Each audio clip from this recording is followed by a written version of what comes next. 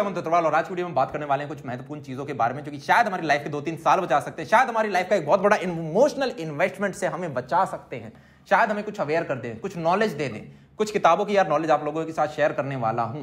होता क्या है यार, कुछ लोग है ना, शायद उन्हें इमोशनल इंटेलिजेंस ज्यादा होती है या फिर हमारे जैसे 2-4 उन्हें नथुलाल पहले मिल चुके होते हैं, एक्सपीरियंस्ड होते हैं, वो आपकी लाइफ के 2-3 साल खा जाएंगे, आपको पता भी नहीं चलेगा।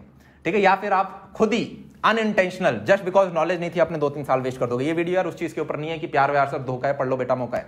This is an honest talk. मुझे खुद नहीं पता मैं क्या बोलूंगा, कुछ स्क्रिप्टेड नहीं है, सब अंदर से आएगा। और यार यहाँ पे कोई भी इंटेंशन नहीं है किसी को भी ऑफेंड करने का। आप सब छोटे भाई हो, भाई बहन हो मेरे, मुझे अपना छोटा बड़ा भाई समझो, बस that's it. Let's start the video.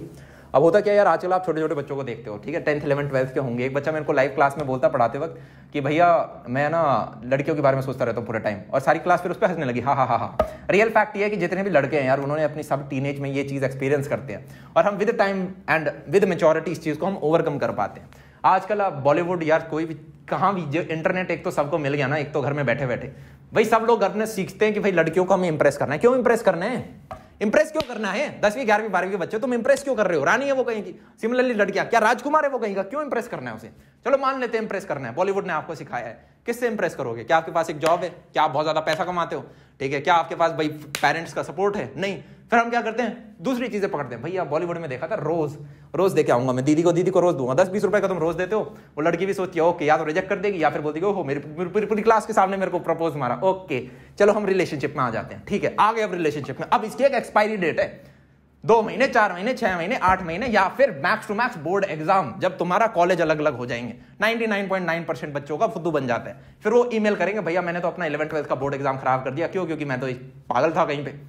भैया आप 300 रुपए अपने मम्मी पापा से लेते हो बर्गर खरीदने के, मम्मी पैसा दे दो दोस्तों के साथ बर्गर, फिर दीदी को जाके बर्गर खिला रहे हो। भाई किस बर्गर पे इंप्रेस कर रहे हो? खुद के पैसे भी नहीं थे, वो क्या कर क्या रहे हैं? सिमिलरली कॉलेज में अगर आप देखोगे भाई लड़के लड़कियों पे लड़ रहे हैं, अरे भाई भाभी है तेरी, भाई अपनी भाभी ने, भाई बढ़िया है, ये लोग जो लड़ रहे हैं लड़कियों पे लड़ने दो, कंपटीशन कम हो रहा है, तुम्हारे लिए अच्छा है, जल्दी हम सक्सेसफुल होंगे। What is the purpose of our life? Purpose क्या है लाइफ का? जी क्यों रहे हैं? पूछा है काफी बार पूछते हो ना। It is contribution in the survival of our species, कि हम जिंदा रह सकें। तभी हमने अपनी लाइफ के जो शुरुआत के 20 साल है किस में लगा दी? स्कूल में लगा दी, कॉलेज में लगा दी। क्यों? जिससे कि एक जॉब लग सके, अपना रोटा पानी खा सके, हाँ या ना। अब जब हमारा सर्वाइवल हो गया, अब हम जब जिंदगी भर के तो अटर्नी तक तो जिंदा रहते नहीं, तो हमें अपनी एक नेक्स्ट जनरेशन चाहिए। नेक्स्ट जनरेशन के लिए हम क्या चाहिए? एक पार्टनर चाहिए। पार्टनर हमारे तरफ अट्रैक्टेड हो तो क्या कर रहे हैं? नेचर ने कुछ केमिकल्स डाल रखे हैं जैसे कि हम आकर्षित होते रहे। अब ये पार्टनर आ गया, ओके पार्टनर।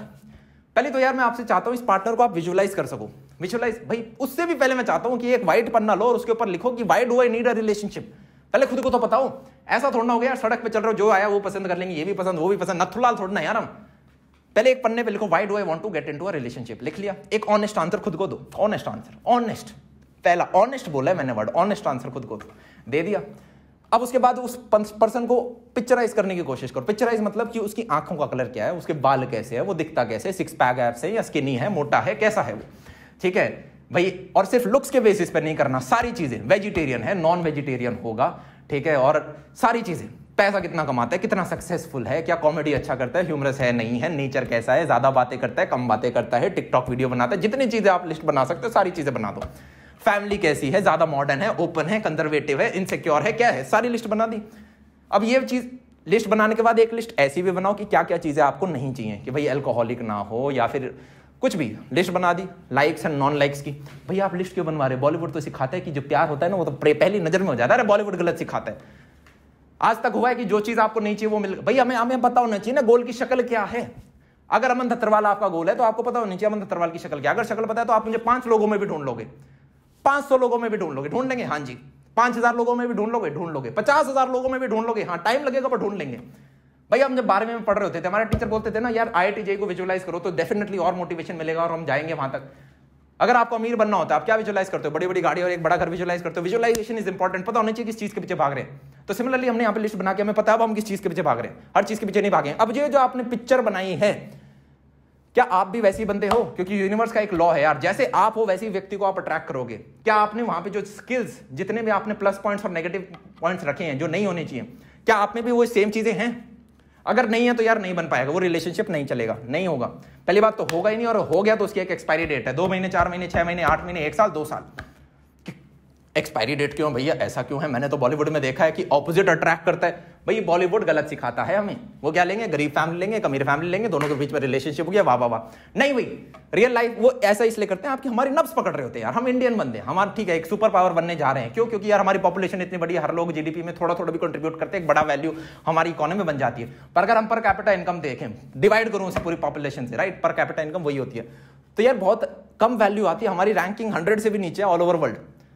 इतनी लग्जूरियस लाइफ नहीं है। तो हम एक एवरेज इंडियन क्या इमेजिन करते हैं कि यार एक राजकुमारी आएगी या फिर एक राजकुमार एक आएगा, एक अच्छी जगह हमारी एक लाइफ चल रही होगी, ऐसा कुछ विजुलाइज करते हैं। वो उसी चीज को पकड़ते मूवी बना देते हैं, क्योंकि मार्केटिंग एकदम परफेक्ट होती है। हर कोई बंदा वैसी चीज देखना चाहता है। पर रियलिटी में यार लाइक अट्रैक्ट्स लाइक। आपके घर में बड़े भाई बहन छोटी बहन रही होंगी और किसी की शादी होगी, कंपैटिबिलिटी देखी जाती है ना। और चाहे लव मैरिज भी हो यार, वहां पे भी कंपैटिबिलिटी देखी जाती है कि ओके मैं जॉब कर रही होंगी, ये भी जॉब कर रहा होगा, इसके ये चीज अच्छा, हमारी बॉन्डिंग अच्छी, कंपैटिबिलिटी हर जगह देखी जाती है। तो जैसा आप व्यक्ति चाहते हो वैसा ही आपका होना जरूरी है। अगर आप वैसे नहीं हो वो चीज नहीं है। और सेकंड चीज जो मैं चाहता हूं, आप उस व्यक्ति को कैसी लाइफ प्रोवाइड करना चाहते हो? क्या मम्मी से 300 रुपए लेके, पापा से 10 रुपए लेके ये लाइफ विजुलाइज देना चाहते हो? क्या आप चाहते हो कि वो आपके ऊपर डिपेंडेंट हो या आप उसके ऊपर डिपेंडेंट हो? या फिर आप चाहते हो कि भाई हम दोनों सक्सेसफुल हों और सक्सेसफुली थ्राइव कर रहे हो अपनी लाइफ में? चीज यार जिसने बहुत लोगों की जिंदगी खराब कर रखी है वो है रिजेक्शन। एक तो यार रिजेक्शन ब्रीड्स ऑब्सेशन, ये लिख लो कहीं कॉपी के ऊपर, rejection breeds obsession. Rejection breeds obsession, rejection से ऑब्सेशन आता है। काफी बार आपने देखा होगा ना यार, आपको कोई बंदा पसंद भी नहीं है या बंदी पसंद भी नहीं है, पर क्योंकि उसने अगले ने आपको रिजेक्ट कर दिया तो अब पागलों की तरह आप पीछे भाग रहे हो। जितना आप रिजेक्ट हो रहे हो आप उतना पीछे भाग रहे हो। होता है ना चैट में, अगर आपसे कोई नॉर्मली बात कर रहा है तब तो ठीक है, आप बात करते रहोगे, कहानी खत्म। पर अगर मान लो कोई एक साइड से इग्नोर करने लग गया तो दूसरा जो व्यक्ति होता है वो पागल हो जाता है। भाई 3 घंटे बाद रिप्लाई कैसे दिया? क्या मैं इंप्रेसिव नहीं हूं? क्या मैं अच्छे से रिप्लाई नहीं कर रहा? क्या मैं आउट ऑफ लीग हूं? ओहो मुझे तो इंप्रेस करना पड़ेगा, ये तो मेरा कर्तव्य हो गया। आपको कोई 12 घंटे इग्नोर करेगा, आप उतना और भागोगे। कोई एक दिन इग्नोर करेगा, आप और भागोगे। अब यहां पे क्या होता है, लड़कियों के पास ऑप्शन होता है आपको ब्लॉक करने का। क्यों? क्योंकि ऑप्शन ज्यादा है। लड़के क्या करते हैं, लड़के ब्लॉक नहीं करते, लड़के और पीछे भागेंगे। नहीं अब तो मैं और स्पीड लगा के भागूंगा।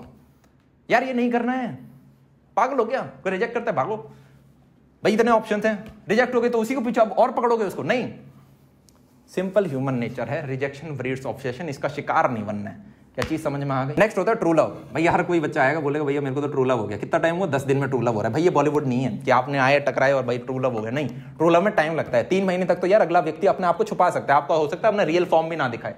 एक फिल्टर लगा रखा है, आप उसी से बात कर रहे हो। 3 महीने बाद आपको ग्राउंड रियलिटी पता चलने लगती है, 4 महीने बाद, 5 महीने बाद, 1 साल बाद की रियलिटी में हम डील किससे कर रहे थे।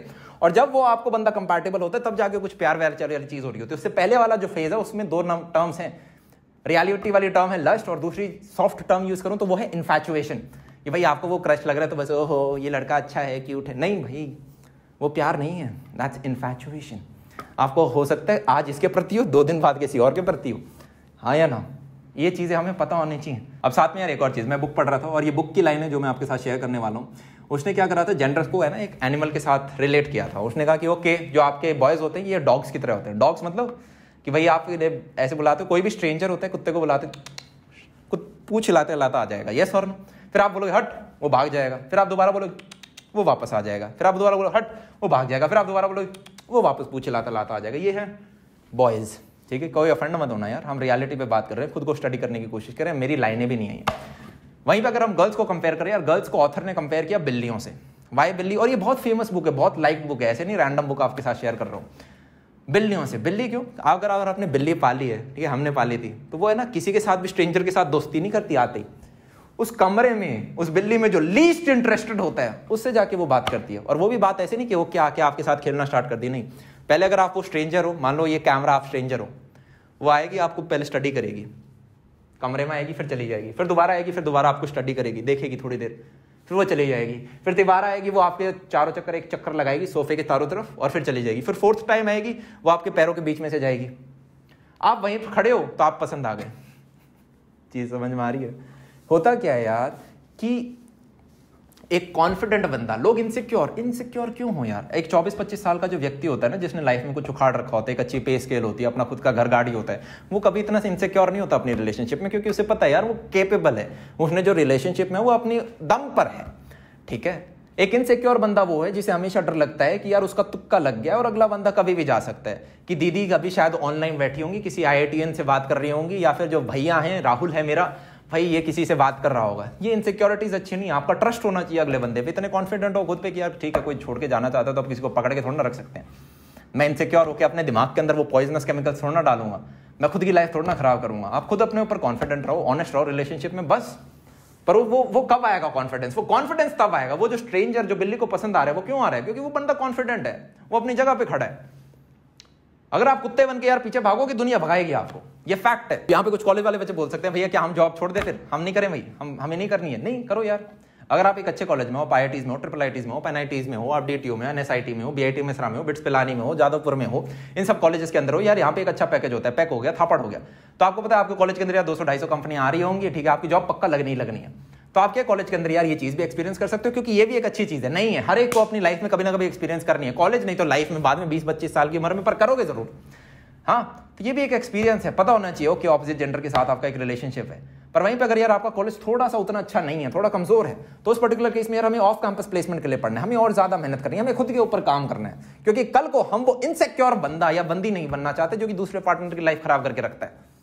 हमें अपने ऊपर खुद के ऊपर कॉन्फिडेंस होना चाहिए कि यार हाँ मैंने अपने दम पे किया जो किया है और मैं खुश हूं। और तभी आप क्यों यार, क्योंकि जैसे आप खुद पे काम करोगे आप अगले की लाइक लिस्ट में आने लग गए। अब आप वो बंदा हो जिसको पिक्चर किया गया था, और लाइक अट्रैक्ट्स लाइक। क्या मैं चीज समझ आ रही है? That's it. बाहर निकलो यार, सच्चा प्यार सीरियसली। कितना टाइम हो गया हमें, किसी ने रिजेक्ट कर दिया तो भाग रहे हो पीछे, मत भागो यार। That's it for today.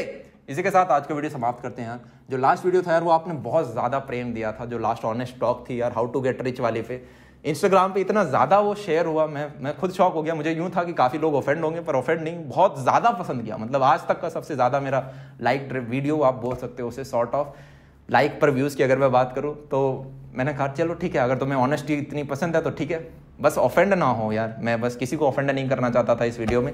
आज का वीडियो भी समाप्त करते हैं। कोई ऑफेंड हुआ तो आई एम सॉरी।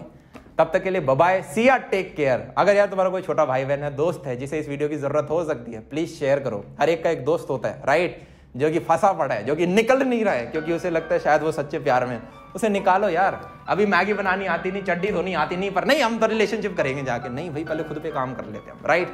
सो इसी के साथ आज का वीडियो समाप्त करते हैं। तब तक के लिए बाय बाय, सी या टेक केयर।